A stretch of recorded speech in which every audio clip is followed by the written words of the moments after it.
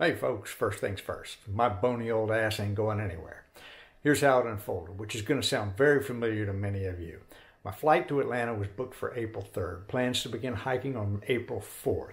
I had a job booked in New York for March 31st. It called and canceled as a result of you know what. That opened up a few days in my calendar, so I rescheduled my flight to go to Atlanta on the 31st to begin hiking on the 1st. Then another job called and canceled, then another, then another, then another. Before I knew it, the last 2 weeks of March just evaporated.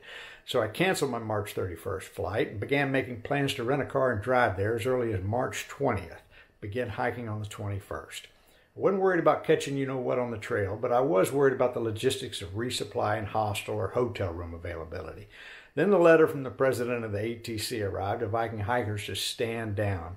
If you haven't started your hike, please don't, and if you have, please consider suspending it. They cited both the logistical resupply and hostel issues, as well as the potential threat that asymptomatic carrying hikers might be exposing to the good folks in the trail towns.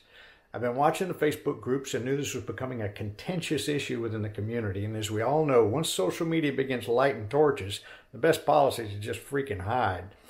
Ultimately, it made no sense for someone as old as me. Did I mention I'm older than the Ten Commandments?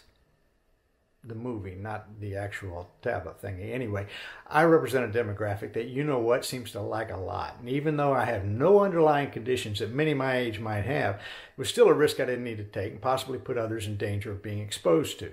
So here I was, looking forward to doing the absolute most irresponsible thing I've ever done in my life, hiking the AT. And I had to reevaluate and do the responsible thing after all. Damn it.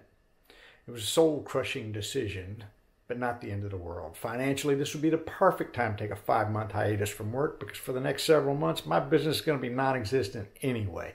But I feel an obligation to listen to the experts and follow the advice of the ATC. It's my choice, and you're free to make yours. You'll get no judgment from me. I don't even own a torch. Now, if you know what dies down before the end of summer, I may go up and knock out a week or two long section because, well, hiking is fun. And plans for a thru-hike attempt will just have to wait until next year at the earliest. In the meantime, be smart. Never let you know what steal your sense of humor. I wanted to put this video out there so anyone who subscribed after my last video would at least know what my plans were. Thanks for watching and happy trails.